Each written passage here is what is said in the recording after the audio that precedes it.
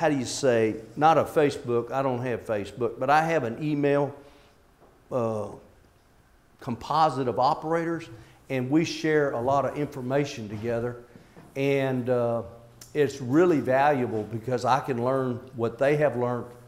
And anytime you do have a problem, share phone numbers. Y'all might be working for different groups, but share phone numbers, emails, Facebooks if you have it, and that way you can communicate with each other. If you ever run into a specific problem that you cannot resolve, you might be able to get that answer from one of your buddies out there that's might have experienced it in the past. And one thing about the books, if you notice, we call them modules rather than chapters. And A&M, being a military type school, it uses military form of producing manuals. And normally you have a terminal objective and an enabling objective, and I like it. But they start off with 0, module 0, which is sort of the introduction. And then each module after that is a specific subject. And I only can tell you this, when you're studying and you're preparing, like this gentleman was talking about people taking the exams, is to get yourself a spiral notebook. And on the left-hand side, write down the subject, like disinfection. And then put down who, what, when, where, why, and how. Okay? Who can disinfect the water? Who must disinfect the water? How can we disinfect the water? What type of chemicals can we use? All of those different types of things that we put down. And then on the right-hand side of your manual, you can write down how this pertains to your specific system. And I've had quite good success doing that, okay? And so ask those questions: who, what, when, where, why, and how. And how do we disinfect? Why do we disinfect? And all of that. And then ask yourself, is it a action or non-action type question? You know, non-action be like, what is the federal agency responsible for environmental law in the U.S.? And we know that is the U.S. EPA or the EPA. What is the state organization responsible for environmental law? And things like that. Those are more like nouns. But an action is where there's like a verb. Something is taking place. Something is happening. Like when we mix chlorine with water, there is a chemical reaction. And we form those two acids, hypochlorous and hydrochloric acid. So there's an action. Then ask yourself, is it singular or plural? Okay, singular. Like, what can we use for disinfection? Well, that's a plural question. We can use chemicals. We can use ultraviolet light. We can use chlorine. We can use bleach. We can use calcium hypochlorite, or HTH as they call it. Many, many different answers, okay? You can actually use natural processes if you wish. A lot of people are going to natural processes where they're actually using a biological bacterial to remove the organics from the water. And it works quite well if it's controlled right. So those really help. And then, like in Texas, right now, we can only use one product for disinfection. So when they talk about terminal or final disinfection in Texas, we still can only use chlorine. Some states allow you to use UV and other other oxidants besides just chlorine. And the reason we use chlorine in Texas is, how do you say, we have some conditions down there that are much different than here in Massachusetts or Rhode Island or any place else. We have a lot of Giardia lamblia in the soil. So if we have a broken main, we can get Giardia into the system, and so we have to disinfect for that type of critter. And y'all might not have that problem up here where it's colder, like today. And you might not have to be under the same scrutiny as Texas would be. And there's nothing wrong with that. Each state is different. And the EPA realizes that. But you'll notice, like in Module 16, that if you turn to Module 16, that's the one we're going to look at. We're going to have a terminal objective. Like in In the military, we're going to be taking out this target. And then the enabling objective are the necessary things that we have to have in place for it to be successful. So I really like the way the books, being military and from the old school, how do you say, I like it. So let's look at the terminal objective right here, and let me get my little puncher out, just how do you say, we want to keep up. All right. Upon the successful completion of this module, again, you and I as an operator will be able to summarize the process of the disinfection of the water. And you know, we always talk about the water plant. It could be a groundwater system, it could be a surface water system, could be conventional. You might even be using microfiltration, ultra, nano, or even RO. But the most important thing that we do as an operator is disinfection, right? And so we look at it as a very important part of what we do. And then the enabling objectives. Let me flip this little thing here again. We want to be able to outline the processes related to the microbiological quality of the water. So we're going to talk about quality in relation to bacteria. What types of bacteriological contaminants can be out there. Discuss the various facets of chlorination, and then give examples of alternative disinfectants. And again, that could be ozone, UV, or even natural processes. And there is other oxidants, you know, besides chlorine. You can use potassium permanganate, you can use iodine and bromine and all the other ones, but why do we use chlorine? Because it's the one that produces the least amount of adverse effects on the water, the quality of the water. So we'll look at those and go from there. And if there's ever any questions, and I always tell Miss Bessie over there that anytime she wants to add something, jump right in, because let me tell you something. And that includes the class. There is no one in here that knows everything. And like I said, the best source of information is fellow operators. So if you have something that you have learned, please share it with us, because that way I learn, Bessie learns, and everybody else does too. So add to it as we go, okay? And the first part, waterborne diseases, and disinfection destroys pathogens, okay? Does it kill all the pathogens? Yes or no? No. If we were using chlorination, will chlorination even remove cryptosporidiosis or cryptosporidium from the water? Yeah. The only way is filtration, correct. And chlorine really has very little or no effect on crypto. So we have to look at it from there, okay? Sterilization kills all organisms. They have learned recently that's not true. They have found some pathogens that are not waterborne, that are bloodborne diseases, that can go into 500 degrees Celsius and survive. They have a outer layer of protein that is so dense that it takes a long time for it to actually disintegrate or burn up. And they discovered it actually in the ocean and where it exists. So we look at it. Sterilization is not always necessary. There's one exception. Our back tea bottles, are those sterilized when we collect our sample bottles? Yes, those are sterilized. And so the reason those are sterilized, if they were contaminated and we put a clean sample in there, we could get what? A false positive, right? And so we want to treat those little bottles with real care. And the reason is, if we accidentally contaminate it, it's best that a person who's collecting the samples does it early in the morning when they're clean, they wash their hands, and they shouldn't be sick. If they've got the flu or they got the bug of some sort, they could accidentally contaminate your sample. And so we look at it from there, okay? And most microorganisms in water are non-pathogenic. Is fecal pathogenic? human or animal waste, is it actually dangerous? The answer would be no, as long as that person is not sick.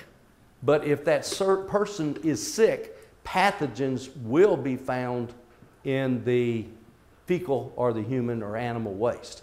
And that's why we have to be so careful, because you never know when you might have the bug, you know, a virus or a flu or something like that, and we could pass it on to somebody else. So we look at it. Intestinal waste contamination transmits pathogens.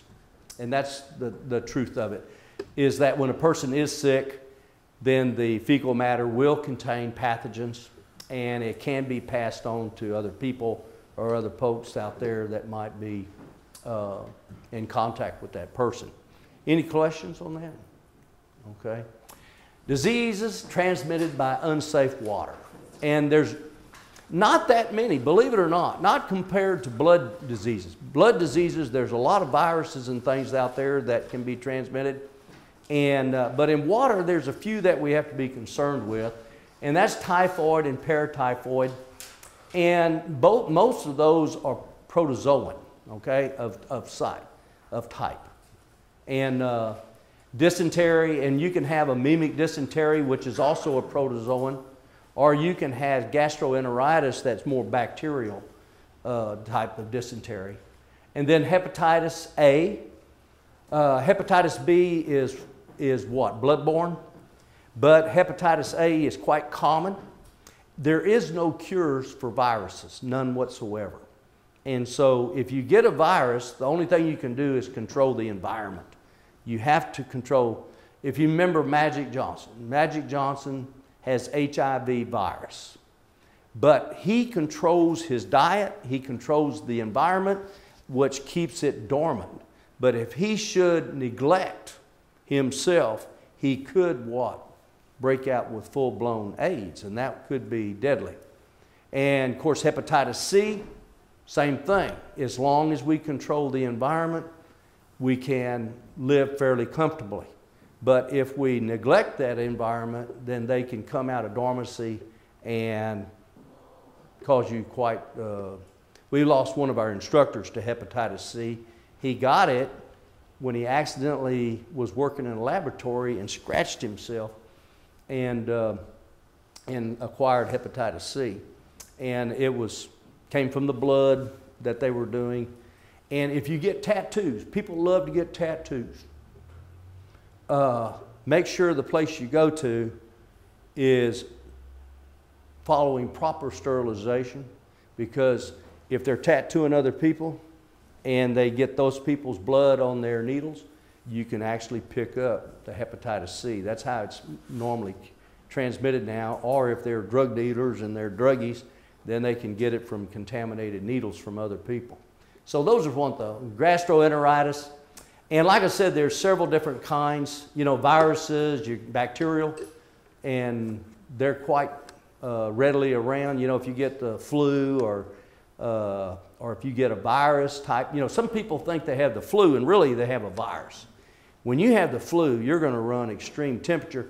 Do you know what the difference between a virus and bacterial? Viruses do not have a reproductive system. They enter the cell, they go in, they use the reproductive system of that cell to reproduce more viruses, killing the cell. That's why there's no cure for them. They migrate from cell to cell. But they also can live a long time if the environment is perfect. But chlorination just wipes them out. They're very easily oxidized. Now, bacteria produce toxins. The toxic material is what causes you and I to become ill. Does that make sense? So that's what we look at. Viruses need the reproductive system of that cell to reproduce. They do not have any reproductive organs at all. So they use your DNA, RNA, and to reproduce and stuff like that. And cholera, which is pretty much eliminated. I really feel bad about folks today. A lot of people don't believe in vaccinating their children. But let me tell you, they think that the vaccinations are worse I am at the age, I'm in my 60s, I'm 64 years old. And how do you say? When I was going through first grade, second grade, we used to lose 2 or 3 kids a year. And because of the fact that we didn't have any inoculations for those diseases. I was 14 years old when they first came out with polio. I had 6 people in my first grade class that came out with polio, not knowing that it was a waterborne disease, believe it or not. And so I experienced growing up death and with children, you know, people that were 6, 7 years old, until I was about 12, 13 years old, and they finally came out with the polio vaccine, and then they came out with measles and chicken pox, whatever you can get, all those good things. So get your children vaccinated, and plus yourselves too, and then many, many others, and that's important. Now, when we talk about indicator organisms, if you look on page 16-3, and I like what it says in here. Look at the second paragraph. And I don't like reading, but I like what it says. Whoever wrote that paragraph did pretty good. The total coliform group of bacteria are the indicator microorganisms. Their group includes non-fecal and fecal coliform. So it's both what? Non-fecal and also fecal coliform. Generally, these bacteria do not cause illness. Non-fecal coliform primarily live in soil. Fecal coliform live in the intestines of humans and warm-blooded critters. E. coli, Escherichia, fecal coliforms are the most specific indicator of intestinal contamination. And that is a very important paragraph. I would highlight it because in most states, when they give examinations, they're going to talk about indicator microorganisms. And that's where we have to start from, okay? Pathogens difficult to detect. Some of the analytical methods for detecting pathogens, individual pathogens. Give an example. Cryptosporidiosis or cryptosporidium. You have to run a large volume of water through a filter, small enough that the cryptosporidium are entrapped in the filter. Then you have to take that filter, dry it, and then you have to stain it, and then you have to put it under the microscope. And you look for what? Individual crypto. And it's quite an expensive process. If you had to pay for something like that, it might have to, you know, the local citizens might get awfully disturbed at having to pay a high water rate. So we use other methods to determine their possible presence, and that's by using the coliform group. The coliform group indicate that there might be something there. If you find what? Coliform? Then there is a possibility that there is what? A pathogen. Does that mean that there is one? No, but there is a possibility, okay? Samples tested for fecal contamination. Okay, fecal is better than just E. coli. Fecal is checking for what? Intestinal coliform groups. If those are present, there is a what? A greater possibility that there could be a pathogen in that sample. Because if that person or that warm-blooded critter had a virus or a flu bug in him, he could pass it on to who? The next person. So fecal is a better indicator. And I understand, I don't know, Bessie might be able to add to this. When I was up at Region 3, up in Dallas, at the EPA conference, they're wanting to go to 3 samples. They want to do E. coli, Escherichia, and also fecal. Yes. And can you imagine collecting 3 samples? Now here's what I asked them. I was talking to the head honcho up there, And I asked him, I said, well, what if the coliform comes back negative and the Escherichia comes back negative, but the fecal comes back positive? And I said, what is that an indicator of? He said, sloppy collecting. And I said, well, that's a very good answer. He said, no, if that happens, you're going to have to retest. And that gets more, more expense, you know. I don't know what y'all pay for your all's testing up here, but back home right now, it's running anywhere from $20 to about $30, depending on which laboratory you take it to. Y'all know what it costs y'all here in y'all's communities? That's about right. Somewhere in that range? Yeah, when you start, like when you just said, you start doubling and tripling the amount of sample you take, the chance that someone's going to, like I take thousands a year. Yes, sir. And I screw up on it too. Oh, yeah. You know, and I got to go back, and of course I'm on the trigger monitoring, so now I got to go sample all my wells that we're running, each positive I got, the upstream, downstream. Right. So by the time you got 2 samples, I got 7 wells running, that's 14, that's like 20 plus samples, I got 2 positives. Yes. So I mean, it adds up an RA. And it can get quite expensive.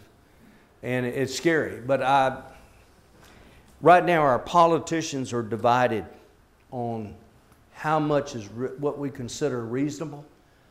I still like the old coliform. We have to be, sort of prudent with people's money. And coliform does a good job because it's testing both for fecal and non-fecal. So it does well. What do you think, Miss Bessie? Well, with the new regs, regardless of what we say, yeah, they are looking at the more specific, the fecal, the E. coliform. And even as far as reporting goes, one of the things is they're doing away with the reporting for the total coliform because they're looking at these specifics only. And as you say, when you have those positive, not only does that mean the distribution upstream, downstream, but we're going back to each source now, and you have to do all of that in addition. But I guess the next phase in 2016, you don't have to report those total, but they want you to identify what's causing it. That which no longer is opens it's a whole new can of worms. Yep. I mean that costs a lot of money and time. That's the biggest catch. I believe in doing everything humanly possible within reason. So, but only the elected officials can make those choices, and we go from there. Well, unfortunately, you have the people who aren't in the industry making the rules. Yes, sir. Yes, sir. That's why we need to put in input. Yes, sir. All right. Indicator organisms, coliform group, and total meaning both non-intestinal and intestinal testing, okay? E. coli, the most specific indicator, and fecal coliform indicates intestinal waste, and I should have been punching the button as I was going, so we'll go from there. And the increased risk of disease. And anytime you have, if you go from a coliform to fecal, then there is going to be an increase in the possibility of disease. So we have to be very careful and do our testing thoroughly. And I think that's the most difficult thing because I always tell the operators that I worked with that if you even suspected that you contaminated one of those test sample bottles, throw it away, get a new one. You don't want to get a false positive because you did something wrong in your sampling. You might have accidentally did something that could have contaminated, sneezed on it, accidentally, add a little aerosol there, and so we go. So those are the things that we look at, okay? And then sampling, important operator responsibility. And that's what we just talked about. Personal hygiene is very, very important when you're collecting samples. It should be an operator who is very aware of all of the negative aspects of collecting a sample. You don't want to take somebody freshly off the street that you just hired, just got his basic license, and he's out there collecting samples. he might not be aware of all of the problems associated with sampling. I always personally believed in collecting the samples early in the month, early in the week, so that if I had to retest, I had plenty of time, but do it when you're not having been working for a long period of time. Your clothes are clean and everything else. When you go to the faucets, whatever faucet you're using, I don't know if y'all have your own or if you use customer faucets or what, but wash your hands real thoroughly and make sure you handle the bottles correctly. And AWWA has a real good training film on proper technique. And those, you can get that through the American Water Works Association. And it's a good training film for all of your operators, new operators, it's about a 17, 20-minute film, and it shows you proper technique. Do you have that one, Miss Bessie? I do. Yeah, I'll have to give it to you. I have it in my computer, so. Yeah, and it's a real good film on how to collect back tea samples. And so we'll go from there. And so how to collect the samples, okay? And determine the number of samples required. Now that's based on what? Is it based on population, connections, or what? Population. Can it require more than what's in the required numbers that are in the population? Can it be more than that? Yes. Okay. You do that just to get to the 5% rule. Yes. Oh, do you? Oh, absolutely. Yes. And how many of you have seen your your monitoring plan? Are y'all aware of your monitoring plan that the EPA requires us to have? Pretty much on the distribution map, and you have a narrative at every location, which with a physical description of where you're sampling, what precautions you might have to take. Yes. Because they're all site specific. Anyway, in your monitoring plan, and if you can see over here, I really like this board. We have the regular old dry eraser boards, and this works so much better. You know, the other ones get all dirty. But first of all, let's say we just have a groundwater well. So we're going to have a well. And then I'm coming in, let's say that I'm going to have a ground storage tank over here. And let's say that maybe do y'all have any other problems besides, do y'all have iron in the water or something like that? Do y'all use any polyarthophosphate or sodium hex or something like that? Well, you know, if you're using something like a poly, okay, then you're going to show the injection point for poly. Anytime you're using something, especially with groundwater, you want to apply that chemical first. Because if you use chlorine first, you're going to have high demand on the chlorine. And thusly, if you add the poly after, it's not going to have any effect on that water. It's just waste of chemical. So you would always want to add your first. And then let's say we're going in with disinfection. So let's say that we're using chlorine and we're only using free, okay? So free chlorine, we show that injection point, okay? And then it goes into the ground storage. And let's say we just have a pressure tank. So we have a pressure tank. We're going to show this. We're going to show our injection points. And then we're also going to show where we collect our raw water samples. So if I'm on a well, I might have my raw water sample tap right here. Okay? This is all going to be in your monitoring plan. Now, when we go into the distribution system,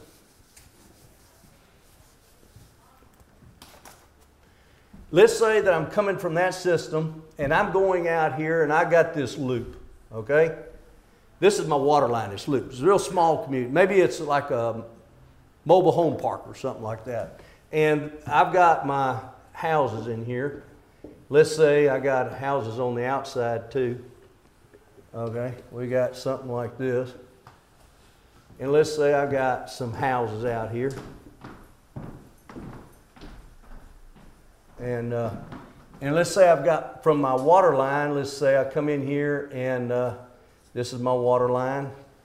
And let's say I've got a connection going here to here, and then one from here to there, and then one from here to there, one from here to there, and then one to here to there, and then I got one little line over here, and one line to here. And then I come over here and let's say, I drew that one too far. I come over here and then I got one over here to these two, one to here and there. So let's say this is lot 1, 2, 3, 4, 5, 6, 7, 8, 9, 10, 11, 12. No, this is 1, isn't it? 10, 11, 12, 13, 14, 15, and 16, okay? So let's just say that A represents chlorine, B represents BAC-T sample, and C represents disinfection byproducts, okay? Now, A, let's say that I have to do 1 sample per week, okay? So I start off in January, February, March, and let's say I have 4 weeks or 5 weeks in January, 4 weeks in February, and maybe 5 weeks in March, okay? So I'm gonna pick out, let's say I only have to do 1 BAC-T sample per month, okay? Well, I still have to have what? 5 sample sites, right? So I'm gonna have like, maybe I'll collect one here, B, and a B, and a B, and let's put a B here, and maybe a B here. But then I'm gonna need an alternate site, just in case something goes wrong. So we'll put like an alternate B and an alternate B, all right? And let's say that I collect a chlorine sample once per week. So in January, I'm gonna have to have, and we're gonna put, wherever we have a BAC-T, we're gonna always have to have a what? Chlorine. And this alternate, and this is being alternate A, and A, and A, and all my sites, okay? Now, my disinfection byproducts has to be at the furthest extents of my system.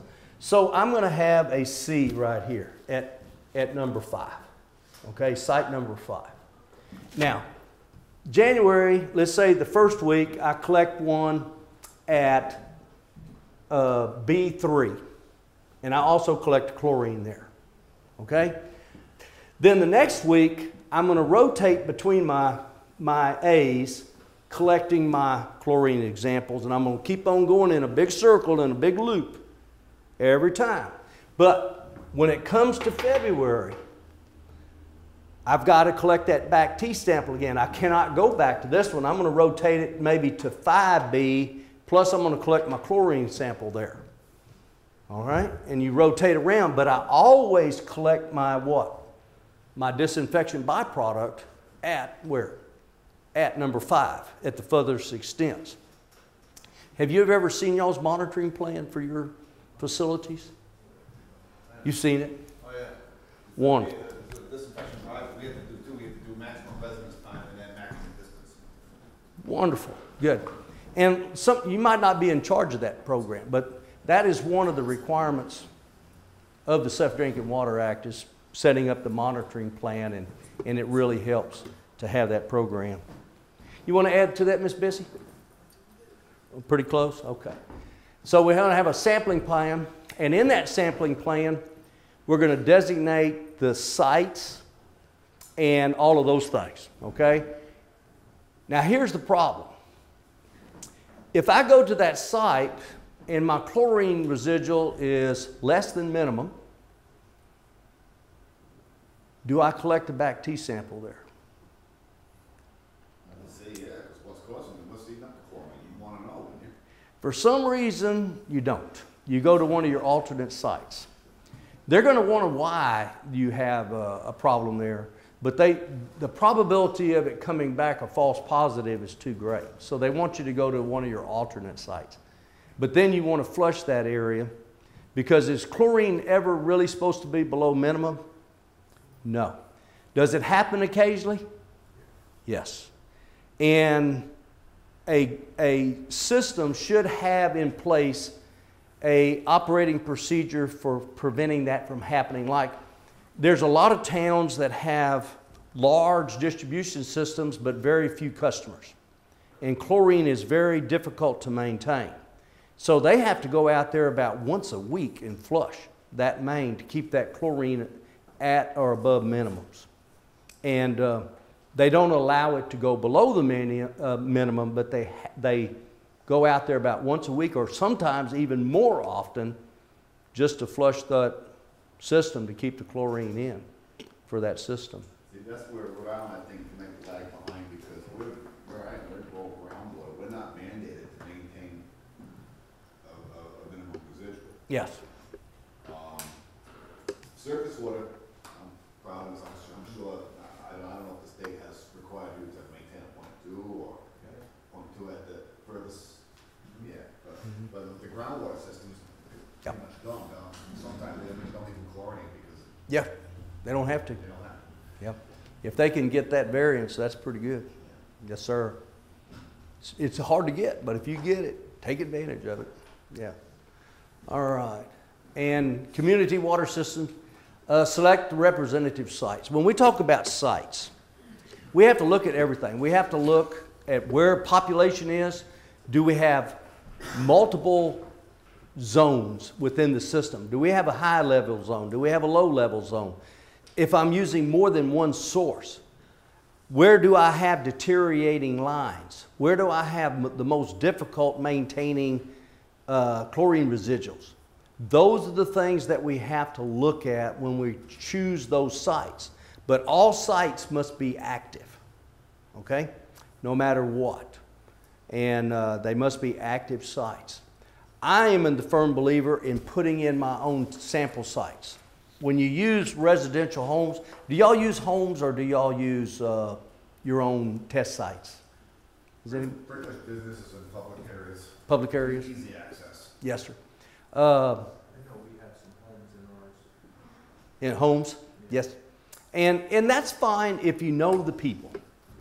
And, but I prefer, if I can't afford it, to put in my own samples sites. That way I don't have to worry about customers doing things with their plumbing that might not work well for our sampling.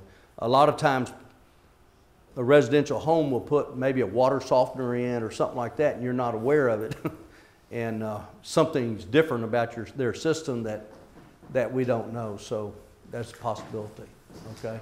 So it must be representative of your site. Deteriorating lines, where you have a lot of water breaks, the size of mains, population, do you have different pressure zones? All those things must be taken into consideration. Various size mains, what types, what materials are they made out? Are they ductile or cast iron? Are they, like in our area, we use a lot of PVC and high density polyethylene now that they've become available, so we use a lot of that. 5 sample sites or less, you still must have what? 5 sites. And then you want some alternate sites too. Even though it only says 5 sites, if one of those sites should come back something wrong, then you need an alternate site in your monitoring plan so that you can collect that site. Give descriptive address, and it can be a combination of letters and numbers. Okay, and make sites easily noted and explainable. That way, if the state or the local representatives go out, they can easily find the site without you being there. Most people have a site map with all of those designated addresses and showing where they are on that system. And I have a question, Jack. yes. Neil pointed out earlier that they collect additional samples in order to meet the 5% or to make sure that you're well over that. The question is, when I collect these additional samples, do I have to report them? Absolutely. Like I'm required to get 20 a month. We collect. I have 11 sites a week. I take 44. So I can get 2 hits as long as my repeats are all absent. I'm not in violation. So everything you take, every sample you take, because what they consider routine originals. If you sample it, you have to report the results. Unless it's like a new water main extension that you're checking to see if it's able to pass, so you can make it part of your system. You don't have to report that as exempt, but you have to still show that it passed before you put it into service. Wonderful. Yes. A lot of people, when they go out to do their chlorine testing, if you use a unapproved method, say I go out there with a color comparator, is that reportable? You know the little wheel with the colored, have y'all ever seen those? Is that? Or spectral. Yeah, yeah. Whatever they call it. If it is not an EPA approved method or a state approved method. Texas, we have several methods that we use from standard methods and several that we use from EPA. Both are acceptable in Texas. But each state has prescribed instruments and methods that they can use. So you need to be aware of your state's requirements plus the EPA. But if you use an approved method, you must report it. The company I work for, they're really hell-bent on compliance now. Oh, yes. They've been jamming it down our throats like you would. But a lot has come to light. I mean, if, like in my situation, I'm not doing the 4-log virus removal for chlorination. So I can skirt a lot of the requirements, but if you do the 4-log where you constantly maintain,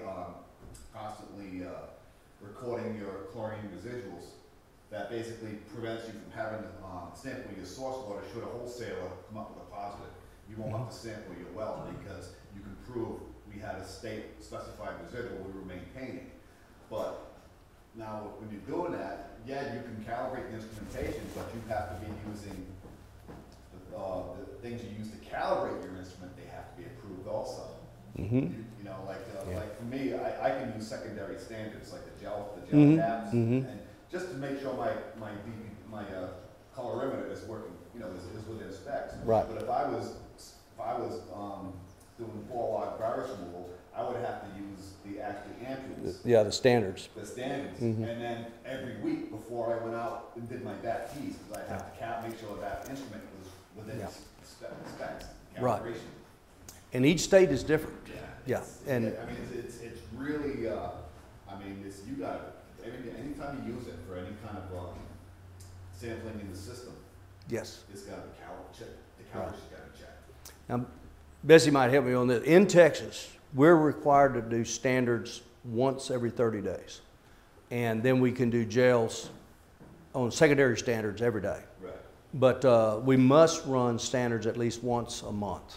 And that's when you also have to do percent recovery, percent deviation, and standard deviation.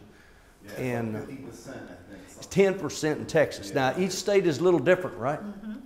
Each state is a little different, so you have to understand what your state requirements are. They can supersede EPA requirements. They can never be less than EPA. They can be more. And I don't think the EPA even has a standard, do they? As far as there are some guidelines. Guidelines, yes. Yeah. Guidelines, but really, they leave it up to each state to make that determination. Yes, sir. That's a good question. You know, good things too. pH is coming through. Oh, yes, yes. In Texas, pH must be 7 or greater at all times. Can't because of lead, you know, the old lead stuff. Yeah. All right. Required site listing information. Of course, if you have a detailed distribution system where you can show all those sites and addresses, where any person who, with reasonable knowledge of the community or not any reasonable knowledge of the community, can find that location. And like when we were finding this place yesterday, she pulled out GPS. Wonderful tool. And typed in y'all's address here, and it took us right here. And so we came over here yesterday just to make sure we were coming to the right place. Isn't it wonderful with GPS nowadays? Except when it's maybe 2 addresses of the same and they send you to the opposite ends of the world. That's happened too. Okay. Non-community system procedures, maximum daily population for required samples, and that's, you know, unique to. Do we have any non-community system operators in here? Non-community. Anybody operate a RV park, a recreational vehicle park, any of those? How about industry? Anybody in industry? That's good. Okay. Businesses select one point representing the plumbing, and that's real critical. If you had a large distribution system in a, say it was like a Walmart or some food processing system, you got to be very careful in a non-community system like that, because a lot of their sites are what? Unacceptable, because they're continuously being contaminated. If you go to a meat processing system that has a large system, but most of their sites are contaminated, they have to be very careful collecting samples because of the fact that, you know, handling all that animal beef and stuff like that, and chickens and all that other stuff, pork and things like this. So it must be representative of that plumbing also. And recreational areas develop plans as a community. Do y'all have quite a few state parks, federal parks up here in this area? Not so much around, but you get further north, you get New Hampshire, Vermont, and they have room, but it's small. Yeah, 10 we have a few parks in that, but nothing. 10-4. Locate sites on distribution maps. Again, that's pretty good. List sites as wood community systems. Just the same way. You need what? If you have a large recreational system, like where I live, we have 2 state parks and 1 federal park that I go to or 2 federal parks I go to. One of them is Fort Davis out in the mountainous area, and the other one is Big Bend. I like to mountain trek and going up in those mountains, and there's sometimes as much as 2,000 or 3,000 people there at any one time. Several of the state parks I go to is like Lost Maples and places like that, where you actually stay. They have a little like motel rooms there, and you stay there and you can have a great time. But they have monitoring plans. They have different structures, and so they have sites just like you would in a community. They have designated sites that they rotate between. And so it's really not a community system, but it's nearly the same, okay, but not quite. And and then how to collect samples. And in your book, if we look in the book right quick, starting over here on page 16.4, and again, you can look at this, and it's normally based on population. It can actually be more than that.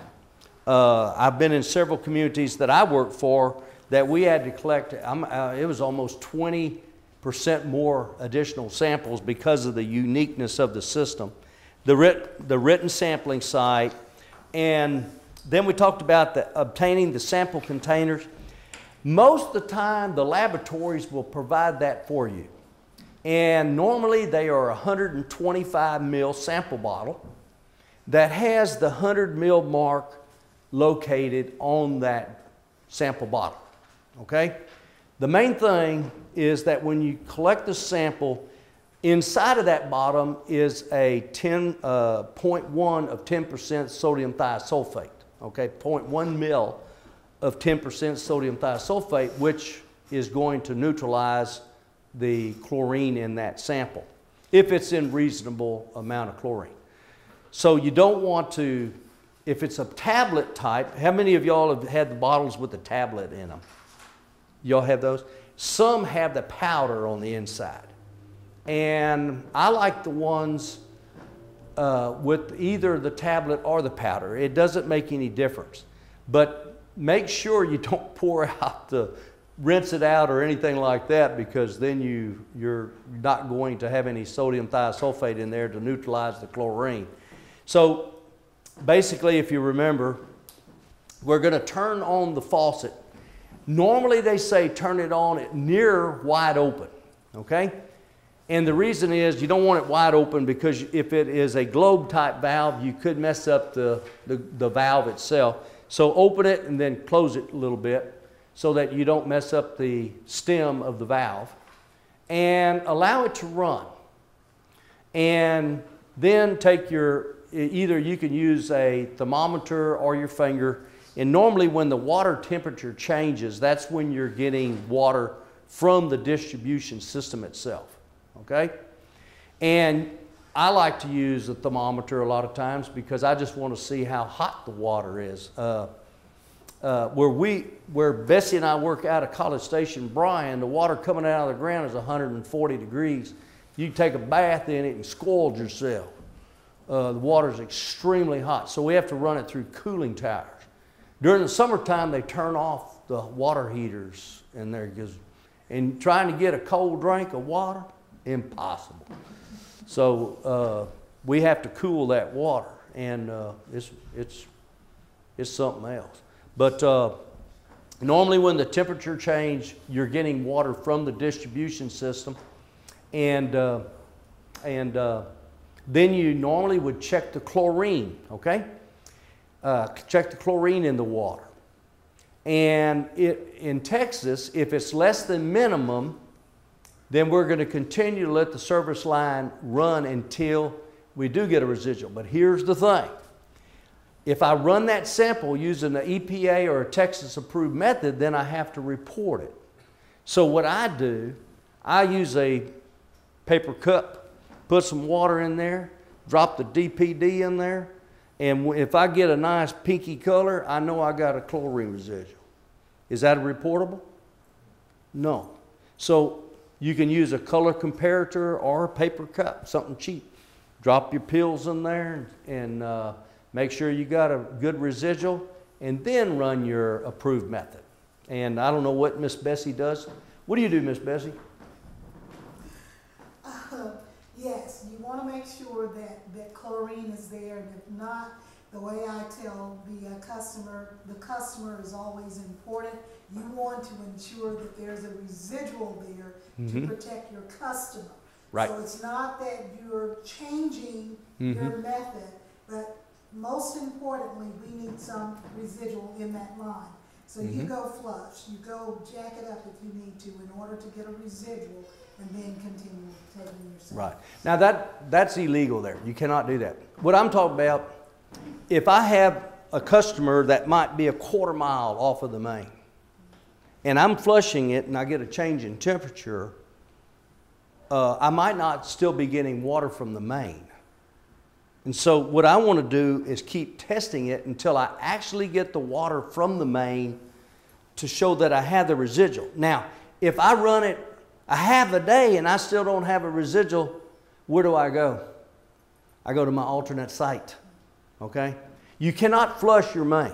Remember this, if you flush your main, it's going to be more difficult to pass it because the turbidity in the main is going to rise, and you're going to get a false sample or an unreadable sample because all of the sediment that's inside of the main is going to be what? Suspended, and then you're only making it worse.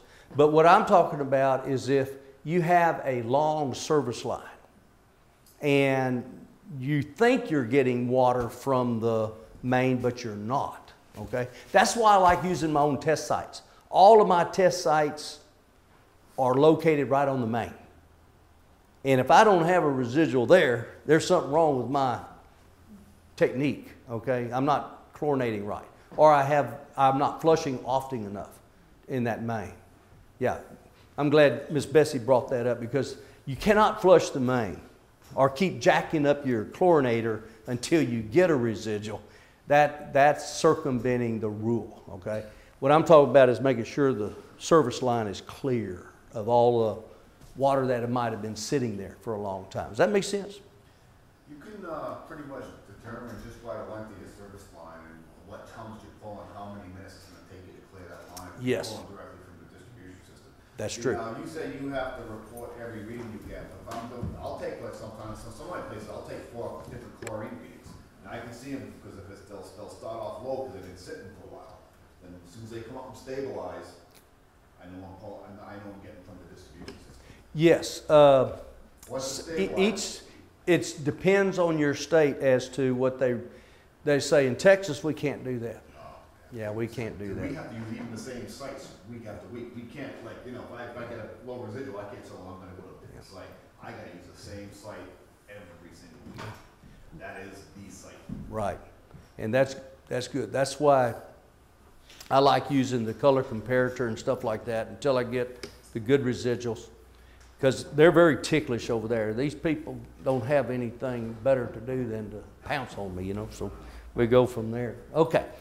And then the one thing that they used to do, and this is prior to flushing and all that, is some people used to flame the faucet. Do y'all still flame, anybody flame the faucet using propane or butane burner, or put alcohol or bleach on it?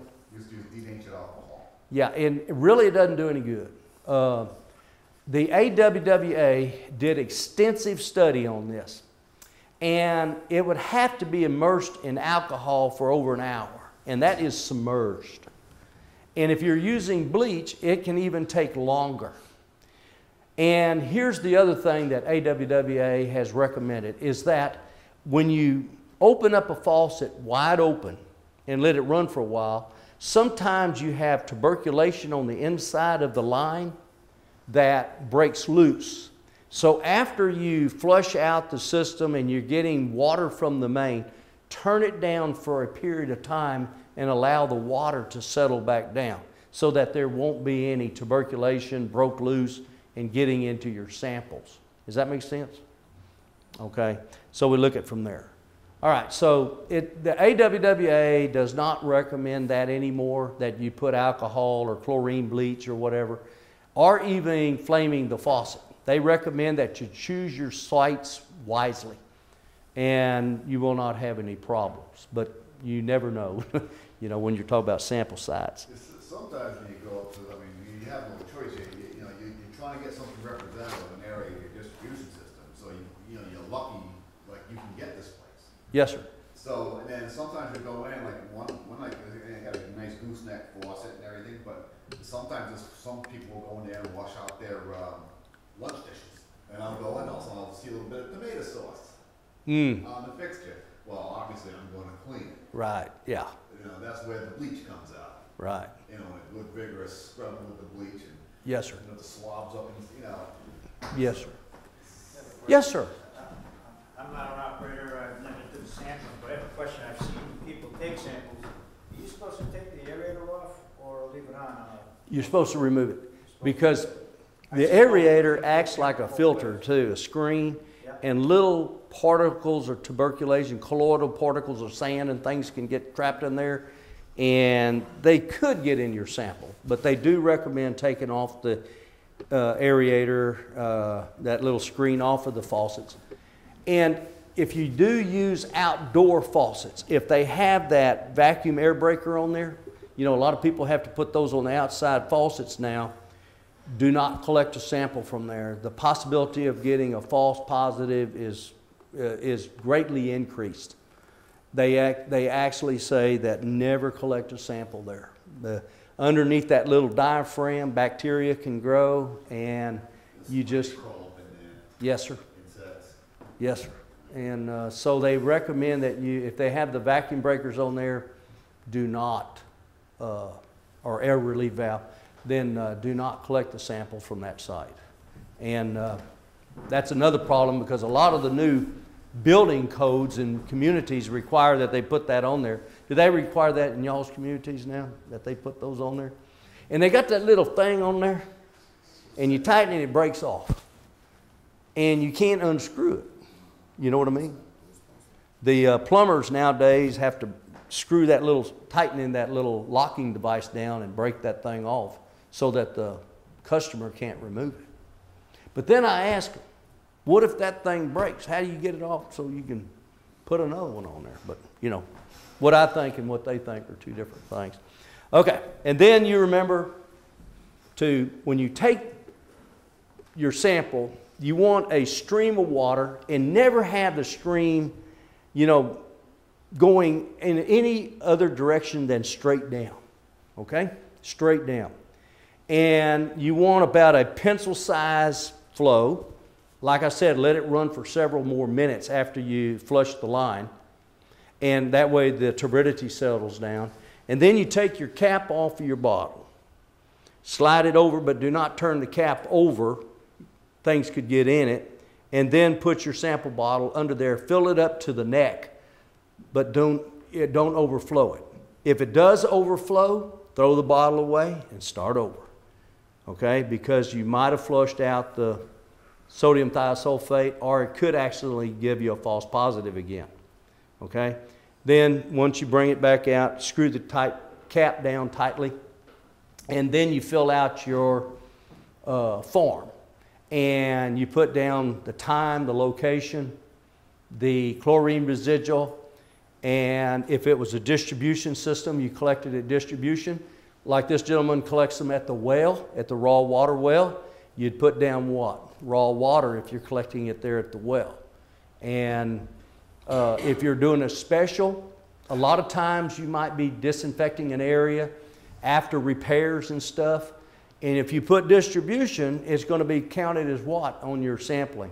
As one of your, okay? So you're going to mark it what? Construction or possibly even special. Routine other. Yeah, routine other. And it just depends on your forms, okay? But anytime you mark it distribution, it will be figured into your monthly averaging. The laboratories are required to report that to the local agencies as one of your sample sites. You want to add anything to that, Miss Bessie? I had an instance come up where I had a positive. Actually, one of my wholesalers, who we wholesale to, they had 2 positives. Yes, sir. And because I'm source water triggered monitoring, I had to sample every well that was running the day he took the samples twice. Mm-hmm. So I had 3 wells running that day, so I took 2 samples from each well. And I made the mistake of, I put the same time for each sample, because I took the samples at the exact same time. Well, when the lab got those, they treated those 2 samples as one. Mm-hmm. So when I reported to the state, they said, you're in violation, you didn't, you should have taken 2 samples. Well, I did. So the lab said, Laboratory. Treated those the same because they had the same time. You gotta make sure you put the different times so they can That's right. break down, okay, so you have 2 separate samples from each well. Had that been done. And the state knew it was a typographical error, but the law is the law. Yeah, the law's the law. So, Yeah. so you had to put, so in the future, you had to put 1001, 1002. Yeah. And that's smart. You know, we learn from our errors because sometimes they're not intended to be, but they come back to bite us. Yeah, and the state knew it, but they have to follow protocol. Yes, sir. Very much so. Great. Okay. And so after that, we make sure we fill out the form correctly. And then, I don't know what kind of chain of custody form y'all use. A lot of towns are different. Every town is different. Every city is different. But in a lot of locations, they actually, once they tighten the lid, they put the chain of custody tag on the lid and the bottle. It actually, is an unbroken seal with their initials on there. And then they have a chain of custody form. The person who collected the sample fills out the chain of custody, and then he takes it. If he takes it back to his local lab, then those people check the bottles, make sure they're still sealed, got his proper tag on there, and then they sign for that system that they are now taking custody of that sample. And I don't know each community, how y'all's community does chain of custody, but I can tell you this, it needs to be well written and documented, because sometimes that's the only thing that'll keep you out of trouble, is to make sure the chain of custody. And I use this as an example. Many, many years ago when O.J. Simpson went to trial, and a lot of people felt that he was guilty. But what happened, the chain of custody was broken. And the lab tech went and collected O.J.'s blood, and he wrote down that he collected 10 cc's of blood in both vials. But when it got to the laboratory, it was an 18-year-old kid that was accepting the samples. He wrote down that when he got it, there were 7 cc's and 6 cc's. And they put the detective on the stand, and he said, they always write down 10 cc's. If you and I had done that, we would have been sitting next to Big Bubba for 100 years, you know. But that's fraud. You know, I mean, he wrote down what? Fraudulent information. So when it went to the jury, what? it nullified everything because there was no, I mean, it was inconsistent with the chain of custody. And that saved his life probably. That's a true story. And he got up on the stand and said, we always did that. If you and I would have done that, I mean, Big Bubba would have been wrapping his arms around you, holding you nice and tight, yeah. Yeah, if you work in our industry, you're going to go to jail. But if you're working in any other industry, you might walk away from it. You kill a fish, you go to jail for 1,000,000 years. You kill a person, you go to jail for half a day. Yeah, so that's the way it goes sometimes. But I always like to do, you know, a thorough job on my chain of custody. So make sure you have a well-written. You want to add something to that, Miss Bessie? That's good. All right. And I hit the wrong button. Okay. Containers and samples from designated sites, okay? Flush the service line, test for chlorine, flame or disinfect the faucet, which is optional now. The AWWA doesn't think it does much good, but if you still like doing it, there's no reason you can't, okay? And collecting the sample, fill sample container, complete sampling form, send to the laboratory within 30 hours. Very important.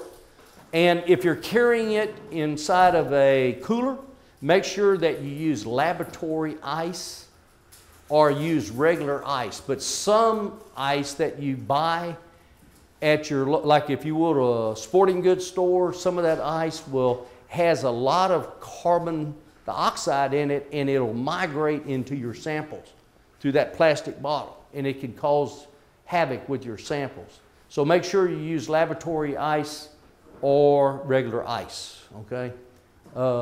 Sterile container with sodium thiosulfate. It's 1.1 mil of 10% sodium thiosulfate is what's in there. And don't overfill container. State type of sample. And we're going to go into this next. And I think I'll do this on the board. I like doing things on the board because I think it works better, just personally.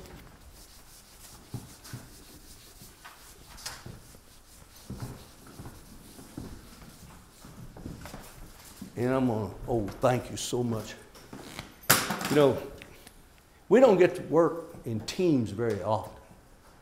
Normally we go from 8 to 5 and for 2 days and then a half a day, unless we're doing technology, and then we go all week. And by the end of the week, you can't talk anymore. In fact, the students are happy. You know, I mean, this guy's finally shutting up. Okay. Remember before we talked about sampling, and if we have less than 5 sample sites, we still have to have what? 5 sites, okay? Makes sense? Now, if I only collect 1 sample per month, okay, per month, 1 sample per month, I still have to have 5 sample sites, okay? Now let's talk about a positive, okay? Let's say that here's my house that I collected my sample from, and it comes back positive coliform. So now I'm going to have to do my repeat sampling, okay? And I'm going to give you 2 methods, and it depends on your state as to how you collect these, okay? Basically, we're going to go 5 structures upstream and 5 structures downstream, okay? Within 5 structures up and downstream. And we're going to collect a sample at the original and then at each of these sites. And some states require that you're going to collect a 4th somewhere in between here. Now, in Texas, they've changed this a little bit. If this was a groundwater system, then we go to the raw water sample site and collect our 4th one, okay? You can still collect 4 samples, but you must collect one at your raw water because they want to know why that sample came back positive, okay? Does that make sense? Okay. Similar to what you're doing, okay? Right. Now, here's the thing. If I'm using more than 1 groundwater source, I still might only be collecting one sample per month. But let's say that I have 2 groundwater systems and they're both feeding into my system. I've got to collect wherever I have groundwater wells. I've got to collect 1 raw water sample from each one of those sources. Now I have one town that has 1,500 connections, but they have 7 small water systems or wells. And once upon a time, they collected a positive coliform. The operator only went to one of the groundwater wells, and they got fined heavily because he didn't collect one at all of his well sites. Now, if you only have one well site, that's all you collect. Does that make sense? Okay, so you're going to collect one at each one of your well sites. Makes sense? Okay. Now, if they all come back negative, that's good. Then the next month, I have to collect 5 samples. Okay? Does that make sense? So if I only collect 1 sample per month, but my initial sample came back positive coliform, and then my repeat samples all came back negative, my raw water sample came back negative, then the next month I still have to collect 5 samples. All right? Now, let's say that I collect more than 1 sample. Let's say that I collect 3 samples per month, and I'm still a groundwater system. Now, let's say that 2 of those samples came back positive coliform. Okay, at each one of those sites, I am going to collect, and this one came back positive coliform and this one. And so I'm going to go 5 structures up and downstream at each site, okay? At each site. And I'm going to collect repeat samples at my original site and then within 5 structures upstream and downstream, okay? I'm still less than what? 5 samples. Let's say that all of them came back negative. Then, I do the same thing. I'm going to collect a sample here, here, and here, here, here, and here. But I don't have to collect the 4th in between. I'm going to collect them at my raw water sources, though, each one, because they want to know, why did these samples come back positive? Okay? Make sense? Okay. Now, if they come back negative, then the next month I'm going to collect 5 samples at my 5 sites. And that's just to what? To make sure everything is operating correctly and efficiently. All right? All right, now, let's talk about positives and negatives. All right, if I'm collecting 1 sample site and my first sample comes back positive coliform, and then I do my repeat samples, and let's say that this one comes back negative, this one's negative, but my original site comes back positive coliform. What is that telling me about my sample site? Something's going on. Yeah, there could be something wrong. Maybe you got a bad faucet. Maybe they're using it. Maybe something might be overhanging trees. Never know. Maybe it's too close to the ground. Nobody knows. But even though you still have to report it as a positive, you can request your government agency, your state agency, to change your monitoring plan and pick a new site, because this is, in the likelihood, if this one's positive and each house up and downstream is negative, is what? Then there's a good possibility there's something wrong taking place at that site. Okay? But you have to request it. You can't just do it. You can't just change a site arbitrarily on your own. You have to request permission, explain to them, well, we've gone over there and we determined that there's just too much overhang growth or something, and we'd like to change that site. And most likely they will allow you to do so. Okay? Makes sense? Okay. Now, let's go back to that site. If it comes back positive coliform, and one of my sites also comes back positive coliform. Is that a serious health concern? Not really. It's considered a possible health concern. Okay? It's coliform group. Okay? It's positive coliform. So that's a possible health concern or risk. Okay? So I've got to notify the public. Now here's what in Texas we have to notify the public by newspaper of local distribution by the next publication. But before 14 days. Okay? Before 14 days is up. Make sense? Then we also have to hand deliver or mail an explanation of this to the public within 45 days. Okay? Now let's look at it like this. If one of my initial sample came back fecal coliform, do I wait to notify the public? No. If my first initial sample comes back fecal coliform, that is a serious health concern, and we must notify the public by radio and television of local use within 24 hours, and also then put it in the paper, and then also send out a letter. Okay? Make sense? So you have to notify the public within 24 hours. Now let's say that my first sample was positive coliform, and one of my repeat samples came back fecal positive fecal. Then that again makes it a serious health concern or risk, and I have to notify again the public within 24 hours. Yes, sir. Those automatic boil water? Anytime you have fecal, it's automatic boil.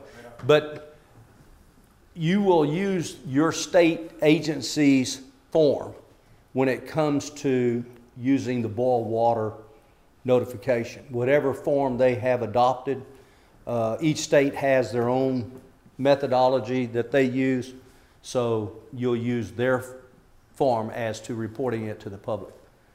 And but don't hesitate to call and notify the state and the public as quickly as possible. Try to resolve this issue, what's causing it, as quickly as possible. Maybe a chlorinator accidentally shut down for a while. Something went wrong. Could be virtually anything. But how did the fecal get in there is what we're worried about. Is where did that fecal come through? And how did it get into the system in the first place? Make sense? Okay. So, now, let's talk about some other types of violations. Okay. Now, if I collect less than 40 samples, the MCL, maximum contaminant limit, okay, is I am allowed one positive sample. Okay? So let's just say that I collect one sample per month, and it comes back repeat positive coliform. How many violations do I have? One. But that's because I only collect one sample. But let's say the next month I collect my 5 samples, and 2 of those samples come back positive coliform, confirmed. How many violations do I now have? 3. I've got 1 for each positive, plus I what? I bust the MCL. Maximum contaminant level only allowed me 1. Now, if I collect greater than or equal to 40, I am allowed 5% positive samples, okay? So let's just say I collect 100 samples per month. And I have 5 samples that come back confirmed positive. How many violations do I have? 5. I mean, those are, you're not supposed to ever have positive, but that's 5 violations. That's 5% though. Yep, but that's not, we're not talking about MCL now. You could have 4. This is 5, okay? So 5%. Now, here's the thing. If I had a 6th sample that comes back confirmed positive, now how many violations do I have? 7. The 6 plus I exceeded the 5%. Okay. Now, each state has requirements on reporting. Now, let's just say I accidentally forgot to call them within 24 hours. Now, how many violations do I got? More. I've got more, don't I? You see how they can add up? So, we have to be, what I say, due diligent. To give you an example, in my home state, Corpus Christi, about 4 years ago, had 80 samples came back fecal positive on their first samples. Their laboratory that they were using forgot to call the state agency and the EPA. Also, the local city didn't call. Now, here's the thing. I want to show you something. Here's the water plant. Right here. Right here is the TCEQ. This is the environmental TCEQ office. This is where all those positive samples were. How happy do you think those people were in that office? They weren't too happy because all they had to do is walk across the street and notify them that there was a violation. But what happened in Corpus happens all the time. And this is a town of 300,000, 400,000 people. That's a lot of people, a lot of folks. Yet they have some of the most advanced equipment. They have the most trained personnel, yet they still fail to do what? Whoever was in charge was ill, and the second man in charge was on vacation. So nobody reported it, and that was serious because it was fecal, you know. And luckily, nobody got sick, but it could have. But that happened in a major city, as far as I was concerned. You know, 500,000 people down there. So you know, but I thought it was cute that the government enforcement agency was right next door. Did you remember about that? Yeah, 10-4. All righty. So that's that. So violations can add up very quickly. So we need to be due diligent. We need to pay attention to what's going on. Make sure that you always use your best operators to collect samples. Make sure they're clean. They use proper hygiene. Wash their hands and everything else. I have been in cities where they require them to even put gloves on, latex or nitrile gloves. And some towns, I went to one town, it's down at Webster by NASA, where they have the rockets, and everybody at NASA has to wear the mask and gloves, and they have to put on an apron. Now that's at NASA. Now is that going a little overboard? I think it is, but I guess you could say the likelihood of getting a false positive is greatly reduced. The amount of risk really goes down. So you look at it from that standpoint. Any questions? Boy, time flies when you're having fun. All right. If you look on page 1610, let me go through this right quick. Okay. Hit the wrong button. One sample within 5 connections up and downstream. Collect samples the same day. That's very important. Okay. One sampling point. Okay. Sample on 4 consecutive days, or from same tap on the same day. I'm a firm believer, if I only collect one sample, that I'm going to collect all my samples on the same day. That's just my belief. But you do whatever your standard operating procedure is for your particular system. Okay. Invalidating positive samples removed from record. If repeat samples are negative, system explains sample is not representative, okay? That's hard to do though. I guarantee you, once you have your monitoring plan approved, and then you come back later on and you try to say that the sample site is not representative, they're going to be wondering, why haven't you altered that monitoring plan well before that ever occurred? And it does happen, but again, due diligence, okay? Contact regional office for instructions. Where's y'all's regional office for y'all's systems down here? You know? Providence. 10-4. Okay. Samples not validated, used for coliform MCL, and monitoring requirements, required routine samples not submitted. You wouldn't believe how often that does happen. I've seen that happen more often than you think. Oh, Joe's supposed to be collecting samples and he got sick, and so no one. When you talk about setting up a chain of responsibility, whenever the people that are not able to perform their task, then you need what? A backup plan. Somebody who is going to act on their behalf. So we always had it like we had the head guy that was going to be responsible. If he's not going to be there, it's his responsibility to notify the person who is replacing him to make sure that he understands that he is responsible for collecting those samples.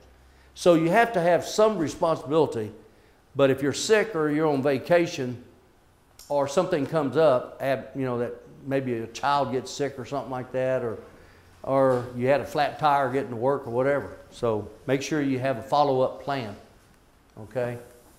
And anything greater than 40 samples, 5%. Less than, you can have up to 1 positive.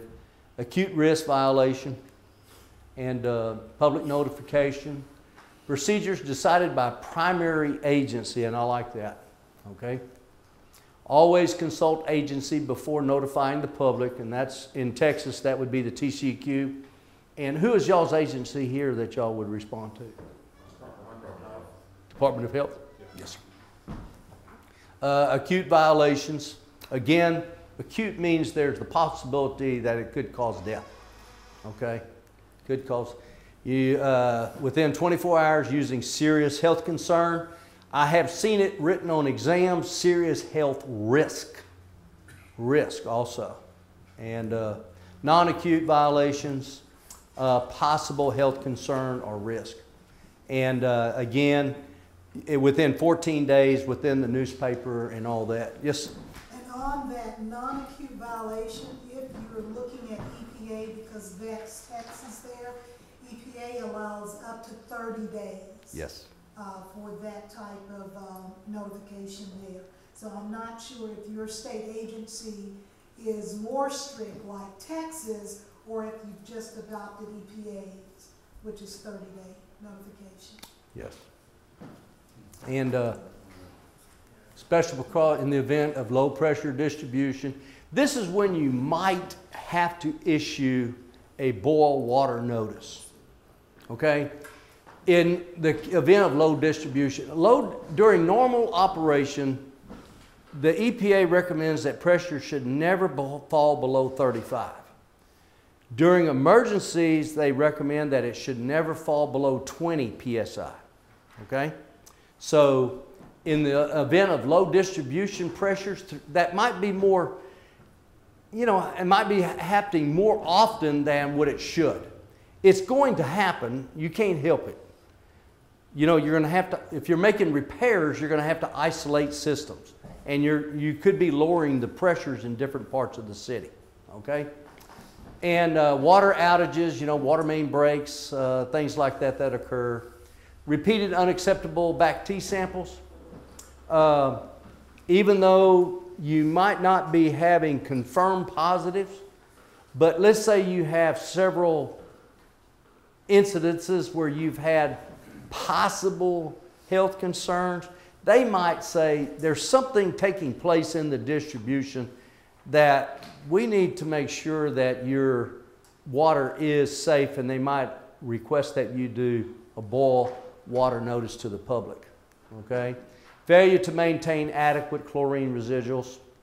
A lot of times that's very difficult, especially where you have old deteriorating lines or you have low density population with large distribution systems.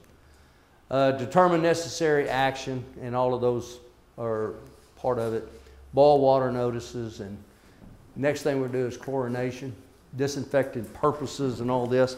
But if you look over on page 1610, this is the flow chart for determining what to do.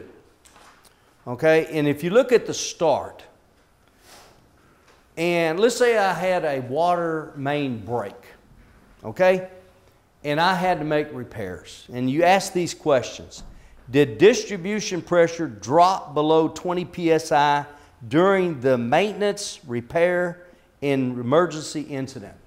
And you answer yes or no. If you say yes, it did, you follow that direction. Was the distribution line fully or partially dewatered? You answer again yes or no. Let's say yes. Can the affected distribution lines be disinfected in accordance with SDWA standards? Okay? And again, you would ask yes and no. If you said no, then immediately issue a boil water notice or notification to affected area in accordance with your state agency's requirements for that, or the EPA's, okay? And, but if you said yes, then you keep on following down. Can the affected distribution lines be adequately flushed? And you say yes or no.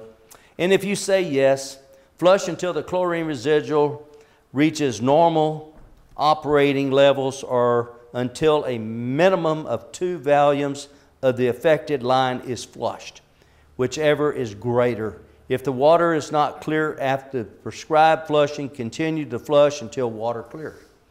Okay? So you follow the schematics. Now, in the middle, some states require different standards for repairs. In Texas, we do. If it's a new line, we follow SDWA standards. But in Texas, we have to worry about giardia because it's in the soil.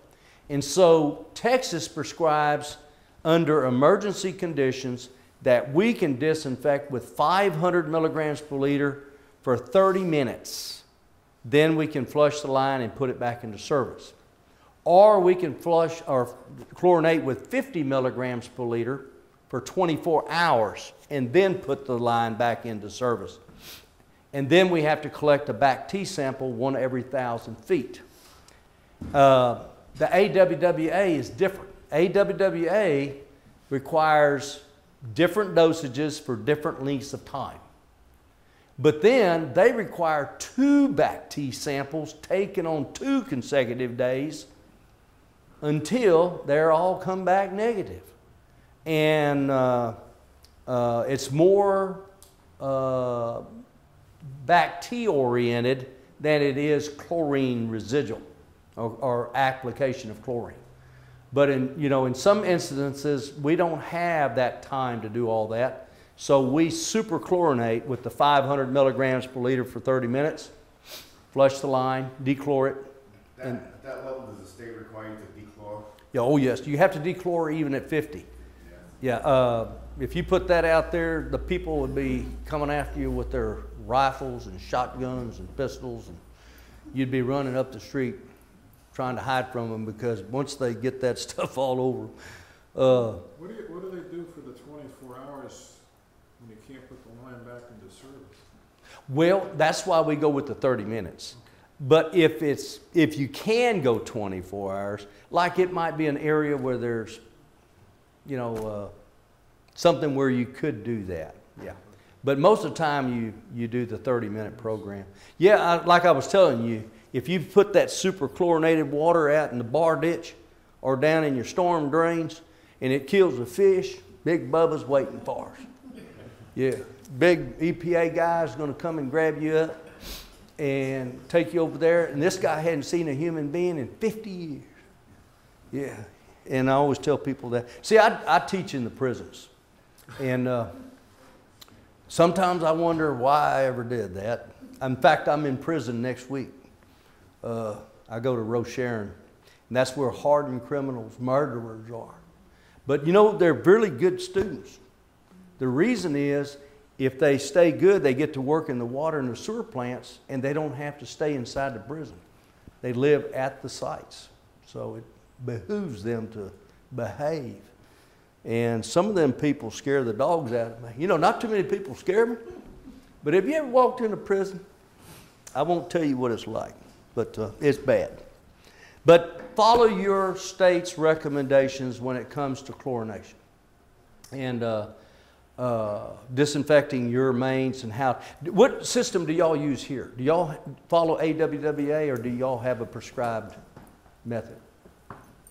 State recommended. State recommended? It's on a case-by-case thing, you know. Case by case?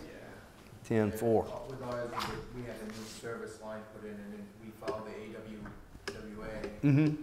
But out in the actual distribution system, we'll do a state. Right. Yeah, 10-4.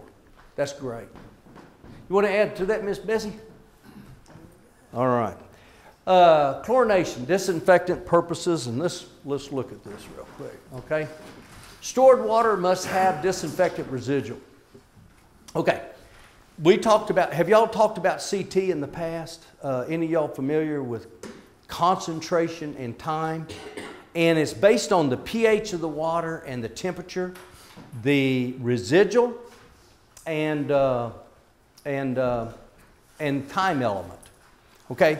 The EPA has come up with numbers that we have to meet, okay? So look at it like this. If I have a storage tank, then I have, let's say, I have 5 hours of contact time with the chlorine. But I go and look on the CT chart, say for viruses. And it says that I have to have a minimum of 4.5 hours at that concentration and that water temperature and that pH. Am I meeting the CT value for that system? Yes or no? I have to have a minimum of 5 hours. I mean 4.5 hours. But my CT value in my storage tank is 5 hours. So am I meeting that? Yes. But vice versa. Let's say that my storage is 4 hours and my CT value comes up to 4.5 hours. Do I meet the CT value? No. What is the only thing that I can do? Can I change the size and capacity of that ground storage tank or that clear well?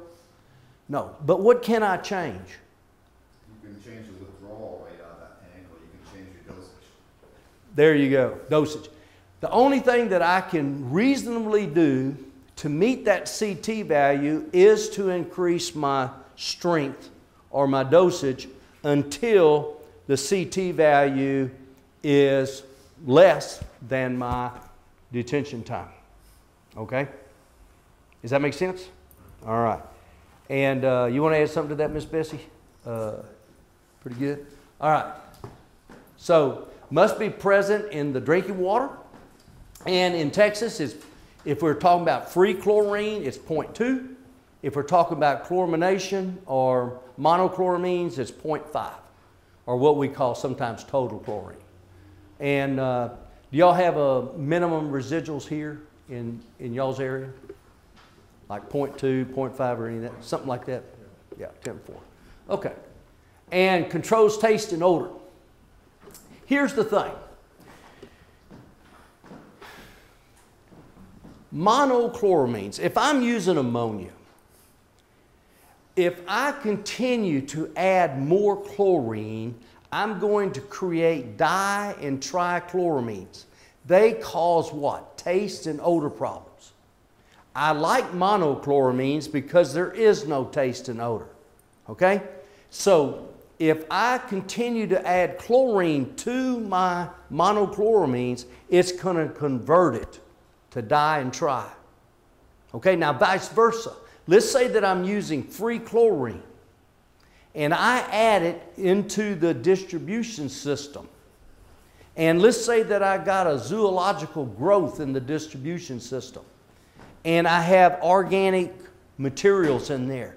What is that free chlorine going to do? It's going to oxidize it, and I'm going to start creating amine, ammonia, and ammonium. And the chlorine is going to combine with that ammonia, and I'm going to produce what?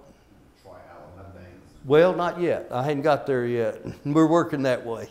But I'm going to create mono, di, and trichloramine. I'm going to create, what? Again, taste and odor problems. But if I have too much ammonia, if I've got a lot of zoological growth in there and I got a lot of ammonia, that's when I'm really going to have problems. I'm going to create what? Nitrates. I'm going to have Pseudomonas and Nitrobacter bacteria, and they're going to convert that ammonia into nitrite and nitrates, which can cause what? Blue babies, methylmaglemia. And then we got some more problems. So distribution system, to me, the distribution system operator has more responsibility than any plant operator. Because the plant operator, all he has to do is get it treated to a degree of high quality. But once it goes into the distribution system, anything and everything can happen. Does that make sense? All right. Just because of the zooglio growth or the type of disinfectant that we're using. Okay? And again, if I'm using monochloramines and I put it out into a system where there's a lot of ammonia, then the nitrosomas and nitrobacter bacteria are going to convert it into nitrites and nitrates, which will cause the blue babies or more ammonia. If I produce ammonia, when ammonia gets into a child's blood, it's looking for oxygen. In your blood, 5% of the blood is nitrosomas and nitrobacter bacteria in the blood itself. So what does it do? It steals the oxygen from the red blood cell and uses it to make the nitrite and then the nitrates. Once that starts, that baby is dead. You cannot reverse it. You're going to a funeral. And that is the fact of it. And how many of y'all use chlorine dioxide? Anybody use chlorine dioxide in here? Got to be real careful with chlorine dioxide. Chlorine dioxide is a very strong oxidant. It's 2.5 times faster than free chlorine, hypochlorous acid. But here's the thing. When you overdose, you create the chloride ion. And the chloride ion does the same thing as ammonia. It steals oxygen. And it's going to convert the chlorite back to a chlorate. Okay? And you get symptoms of methylmaglemia. The bad thing about it is if you're a hemophiliac, anemic, or if you got sickle cell, it'll kill you in a heartbeat. Because in sickle cell, that abnormal gene, it causes it to become active. And it brings it out of dormancy. Okay? And so it's very dangerous. We have to be very careful when using chlorine dioxide. And so we control taste and odor. Oxidation of iron, manganese, and hydrogen sulfides. Gases, we talk about gases and such in there, methanes and stuff like this. Disinfection after repairs, very important. We normally used either HDH or bleach when we disinfected after repairs. What do y'all prefer, the bleach or the H? Whatever. I go to the store. Yeah, buy Wally Mart or something like that, yeah, 10-4. Okay, and chlorine sources, hypochlorites, you know, normally it can be either sodium, liquid bleach, or calcium. Normally it's granular. On exams, this is one of those plural or singular exam questions. They'll ask you what forms can HCH or calcium hypochlorite come in. And if they put on the exam that it can be found in powder, it can be found in tablet, solid, or granular, or all of the above, the most correct answer would be all of the above. But if you have on your exam that what is the normal form for HGH, 85% all of HGH in the US is granular, okay? So the most correct answer would be what? Granular form. So you have to be careful when you're reading those sneaky questions. And they like to be sneaky. I don't know why, but they are, okay?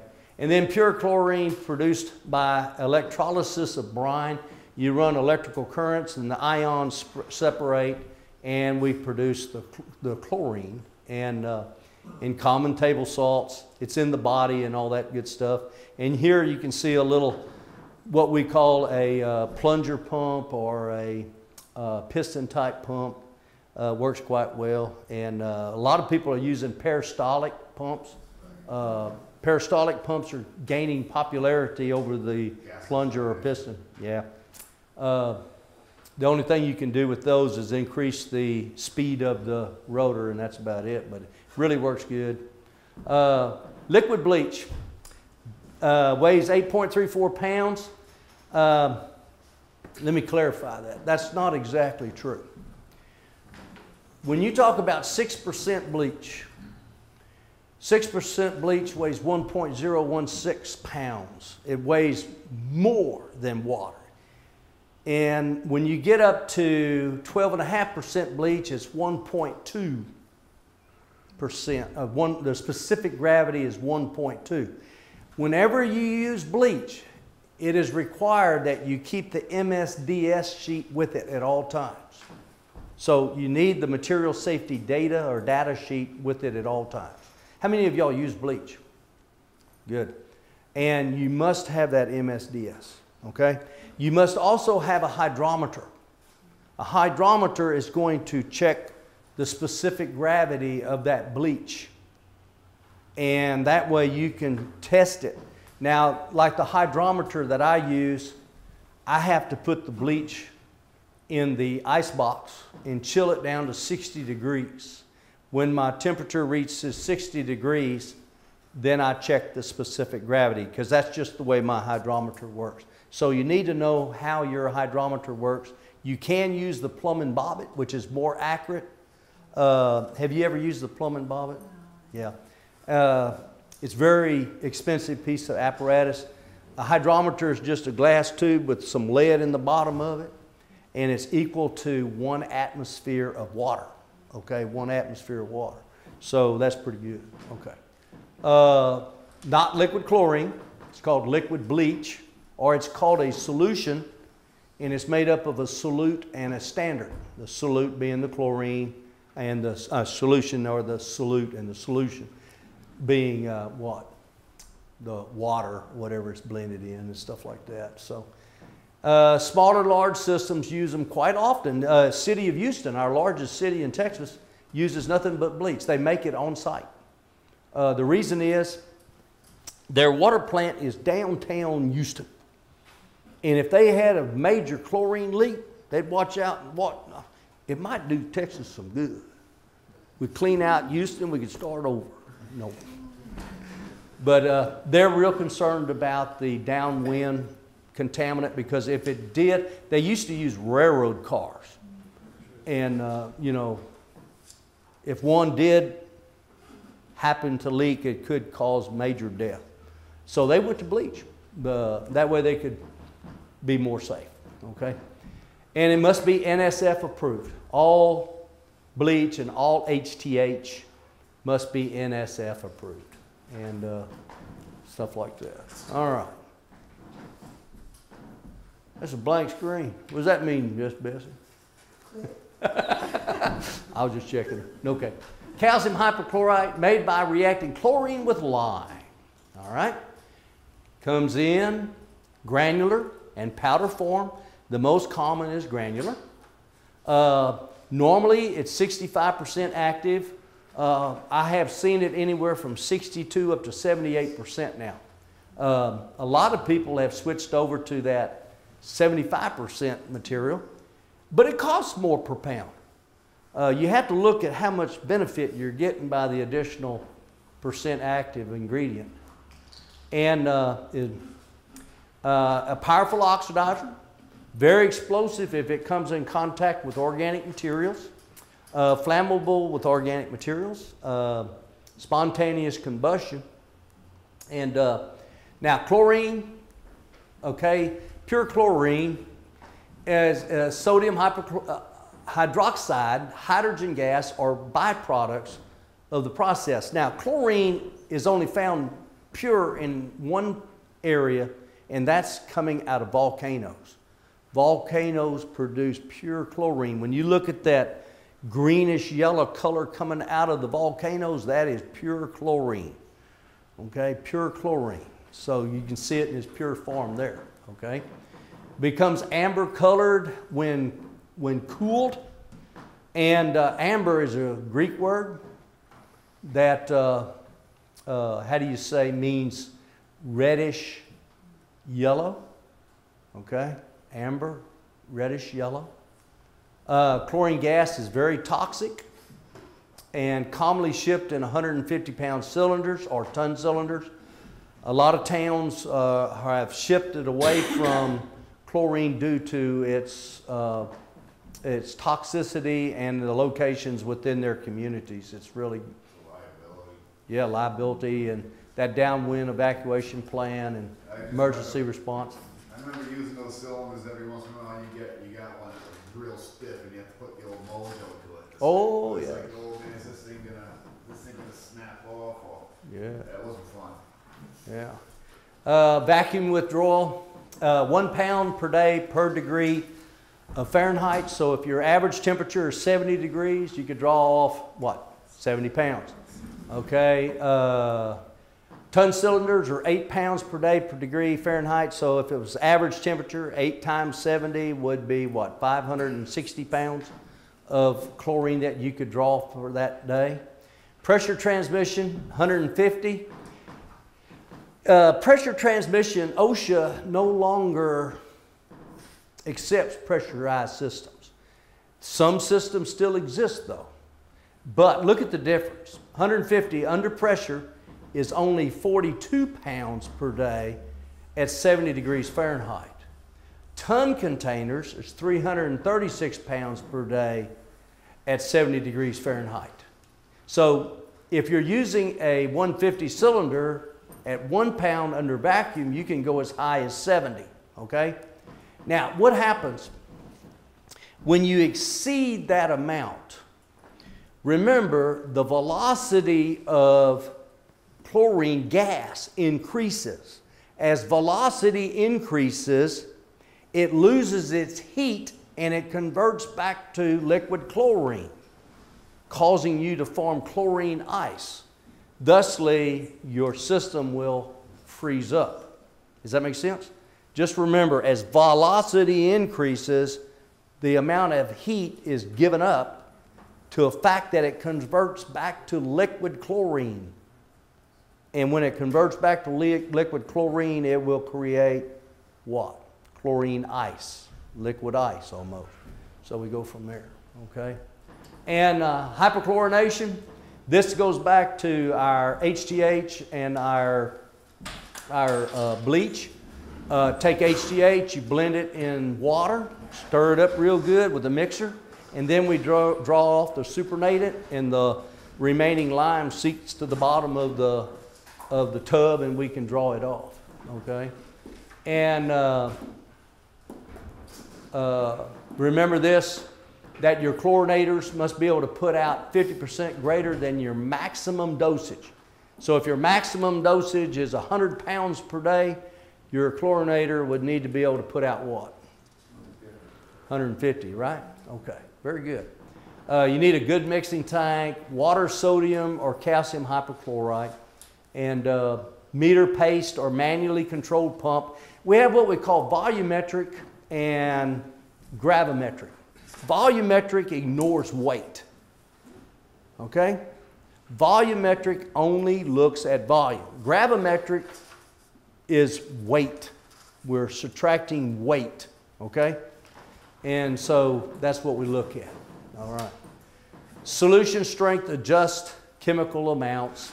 And like if I was switching from, say, H-E-B brand or Walmart brand bleach of 6%, and I was going to a commercial bleach of 12% or 12.5% or even 15%, I would have to make what? Yeah, make adjustments to compensate for the different strengths of that material based on its specific gravity, okay? And stuff like that. Usually used by very small systems, and I think a lot of large systems are going to them now. Gas chlorination. Gas enters through an inlet valve. What it is, when it works on vacuum, what happens on the service side? I've got it tied into the distribution system. Let's say that the pressure in my distribution system is 60 psi. Well, to create a vacuum, I'm going to have a pump over here. That pump needs to be at least twice that of the distribution. So my service pump is going to have to be what? Say 120 psi. So what happens as it passes through the injector, it creates a vacuum, because what happens, the valve remains what? Closed until I create the vacuum.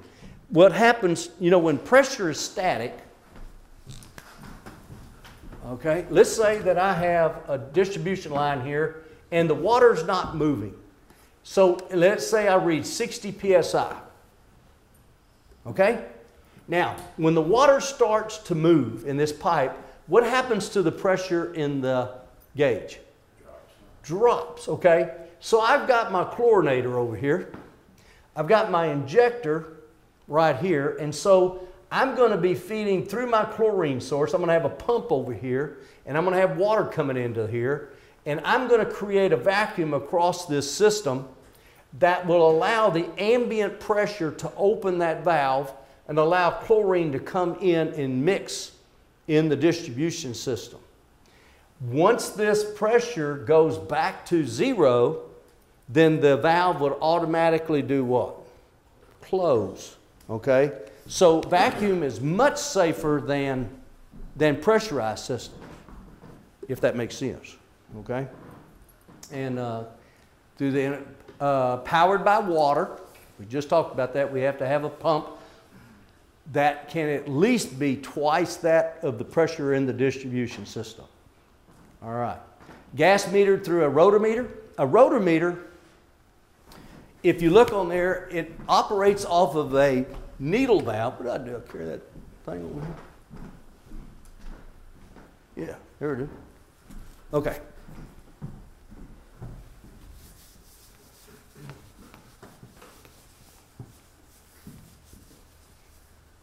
All right. We have a rotometer, and basically it's a glass tube, and in here is a ball down here, and this thing is tapered slightly, okay? It's tapered, and so when you're looking down the top of the tube, you'll notice the inside and you'll see the ball. So here, let's say the ball's right here. You always read off of the what? The center line of the ball. So, because right here is where the gas is passing. So let's say this is 50 pounds per day, okay? So I'm reading the area around. Now, if I want to feed a little less, then the area around the ball decreases, okay? But that's all done by a needle valve up here that's hooked onto say to a 4 to 20 milliamp signal. 4 being wide open, 20 meaning what? Completely full, okay? So as volume slows down through the system, this ball is automatically going to compensate for the flow. But as flow increases, the 4 to 20 milliamps can pick that up, and that ball could rise to the new rate. Does that make sense? Okay? Hopefully it does.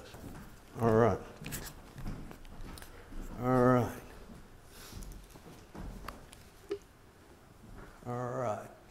Enters flow controller and suction into the injector. Mixed with water, then applied. Okay?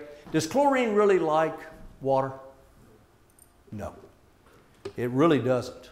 But as you can see how this system works, you got your injector. When you create the vacuum, the valve opens. You can see the needle valve right up here, and you can see the ball within the rotometer and the rate indicator. And quite simple, but works quite well. And as the water velocity increases through the throat, what happens to the vacuum? Vacuum issues. Yeah. Okay. All right. So we're over there. All righty. Dosage demand. Dosage equal to chemical applied, milligrams per liter or parts per million. Demand is that is used up. And residual is that's remaining after everything has been what? Oxidized. And so it works real quick. Dosage equals demand plus the residual. And type of residuals, we have free chlorine, chemically uncombined.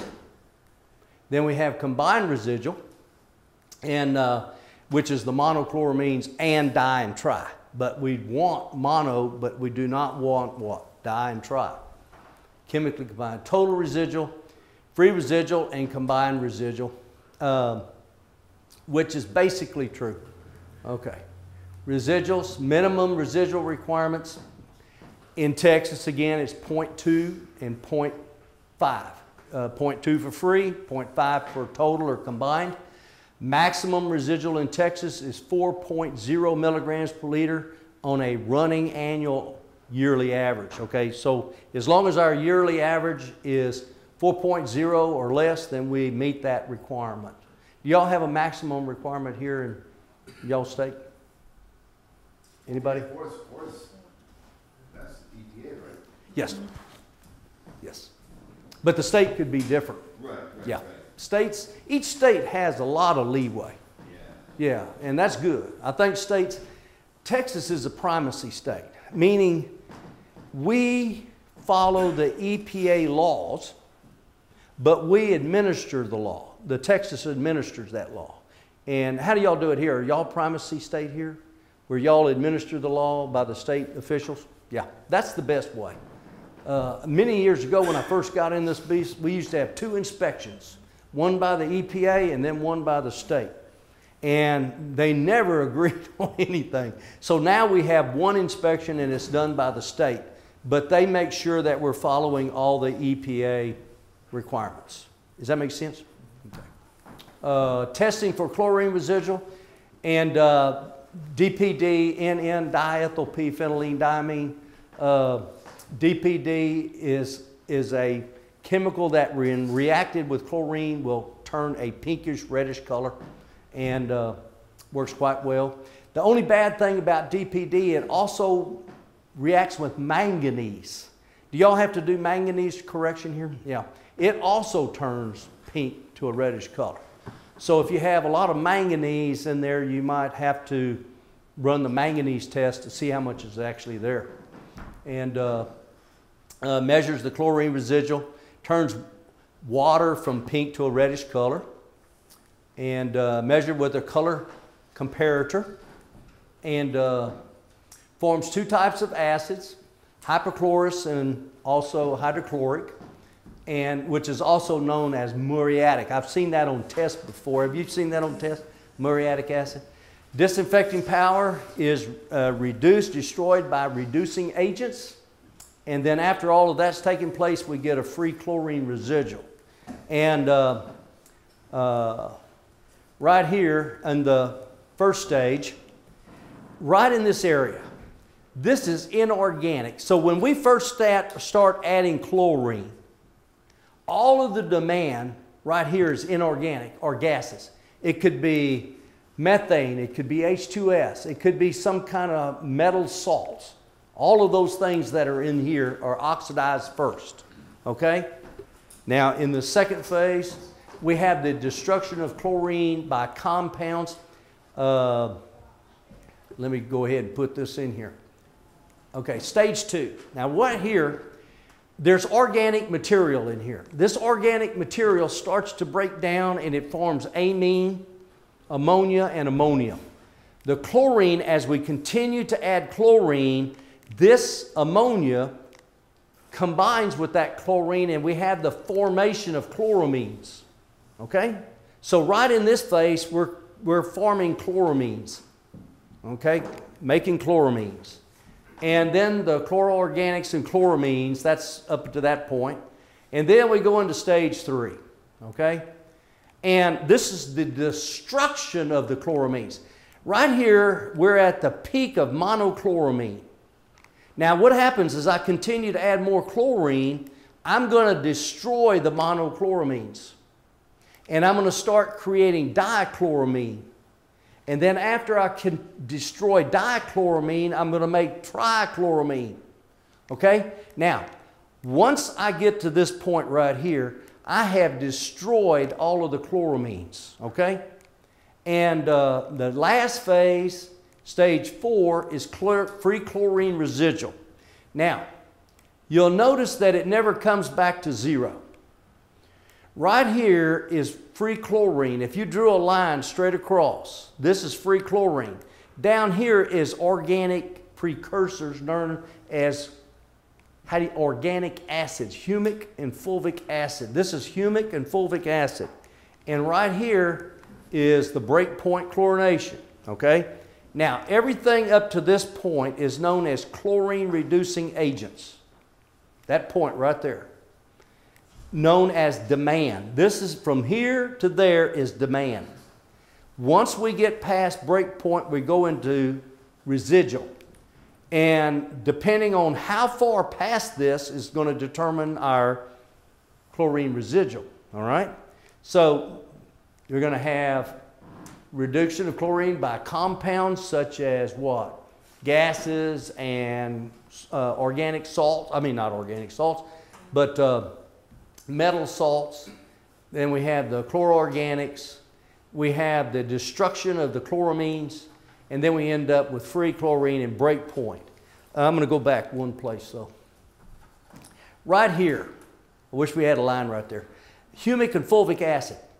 When the chlorine, the free chlorine starts to combine with the humic and fulvic acid is when we start making monochloromethane, dichloromethane, and then trichloromethane, which are shown to cause cancer, okay? So the more free chlorine we have, the more possibility of creating TTHMs, okay? Trihallomethanes. And, but if you were operating a groundwater system, test question, which 2 stages do not exist in groundwater that does not have any organic matter in it? If you don't have organics, can I create this? No. So in a groundwater system that has no organic material, I go straight from 1 to where? I go to 4, yeah. I go straight to 4. I skip 2 and 3. And that's, in some cases that happens. You want to add? What was interesting, Delaware, we were in Delaware a week or so ago. In their groundwater system, they have so much organic matter, and I don't know if you all have the same issues here.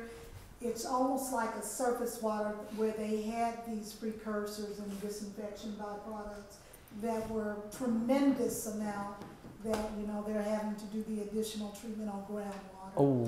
You all have the same here?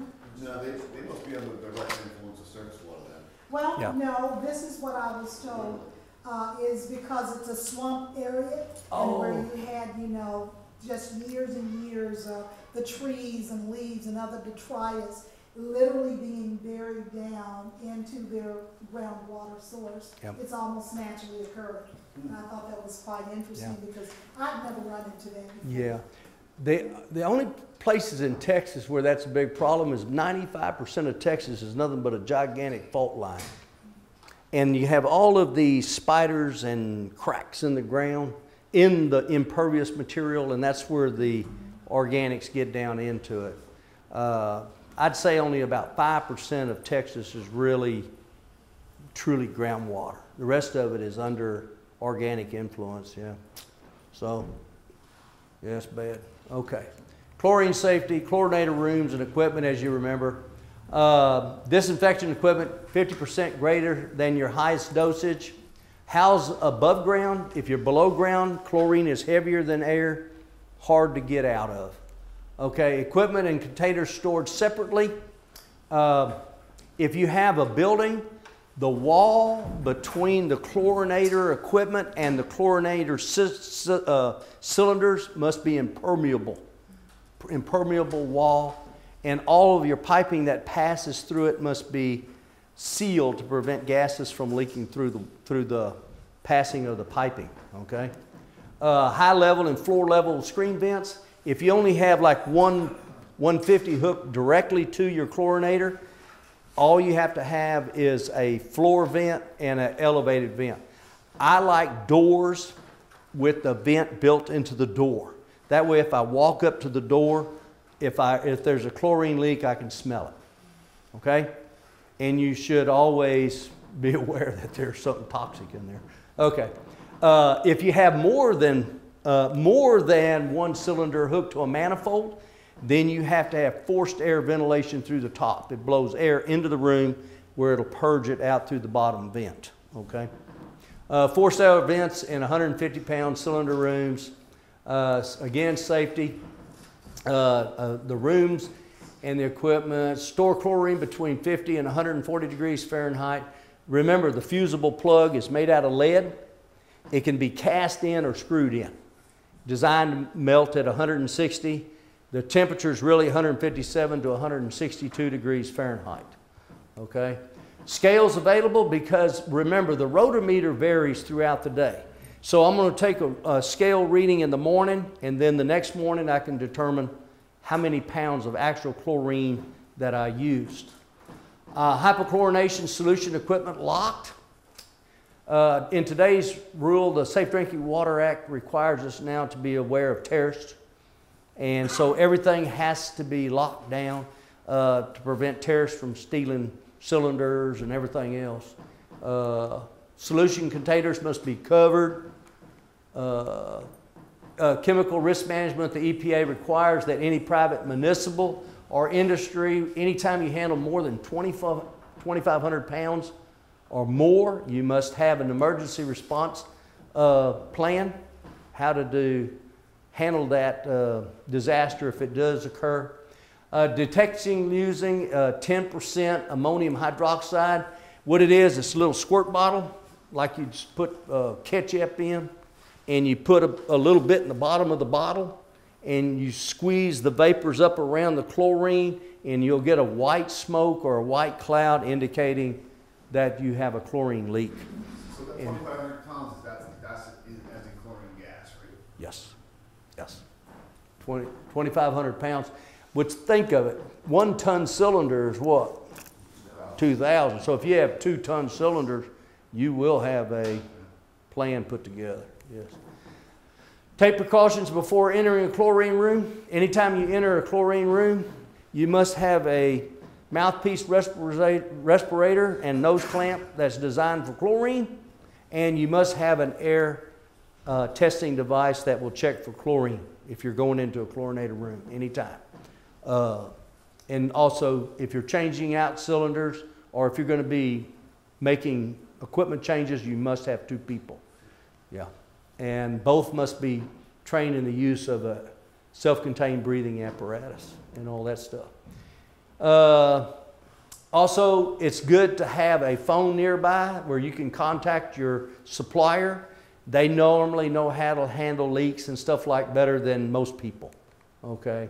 And you can see this gentleman putting on the SDWA self-contained breathing apparatus, hooking up a chlorinator, and the other guy standing there as a backup, you know, your responder, emergency responder. Be trained and be prepared. Wear a fresh air supply, supplied air system. Have a standby help. Have repair equipment, either type A or B or even C repair equipment. Wear safety harness and lifeline. If you do collapse, they have the ability to pull you out of there without having to enter themselves, all that good stuff. First aid, if the person is succumbed to chlorine, move them to fresh, warm air and sit or lie down.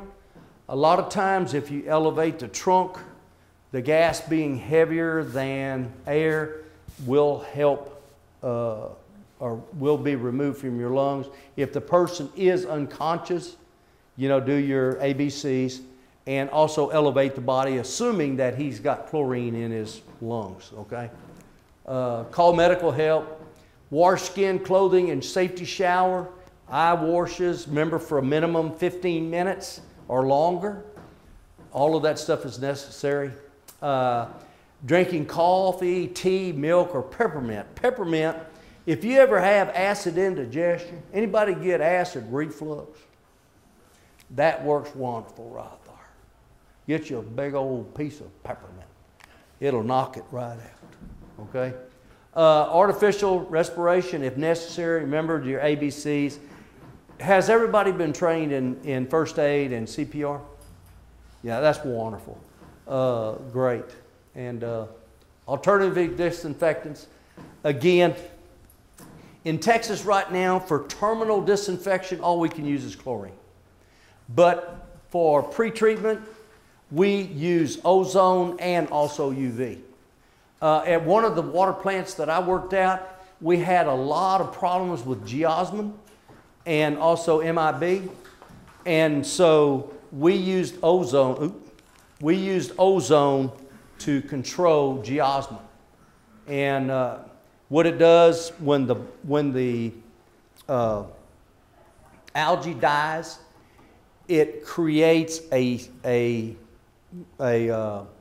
not a cyst, but a spore full of oil.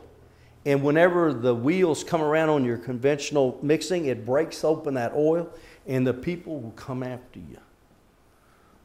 You guarantee you want to leave town. That is the nastiest stuff. It'll kill you too. It'll kill you. I really like UV as a treatment after the water has been treated. And before we chlorinate, you cannot do this before chlorination. But if you use UV, ultraviolet light, it does a wonderful job of either killing or sterilizing the little critters. And by the time you get to disinfection, it does quite well. Anybody ever use UV in here? Anybody? Okay. It's something fairly new. Oh, yeah. Yeah, they didn't have much there. Yes, sir. 10-4. Chlorine gas, or chlorine dioxide, again, is yellow, greenish gas, chlorine odor. We're getting close to lunchtime. Effective against taste, odor, color, iron, manganese. Produces chlorites. This one is the most dangerous. Remember, chlorites, if you're hemophiliac, anemic, or if you have sickle cell, can kill. The MCL for chlorites is 1.0 milligrams per liter. For chlorine dioxide is 0.8 milligrams per liter. So we have to be aware of those, okay? That's for chlorine dioxide right there, 0.8 milligrams per liter. Applicable for pre-treatment. It's really good for iron, manganese. It's real good at removing taste and odor.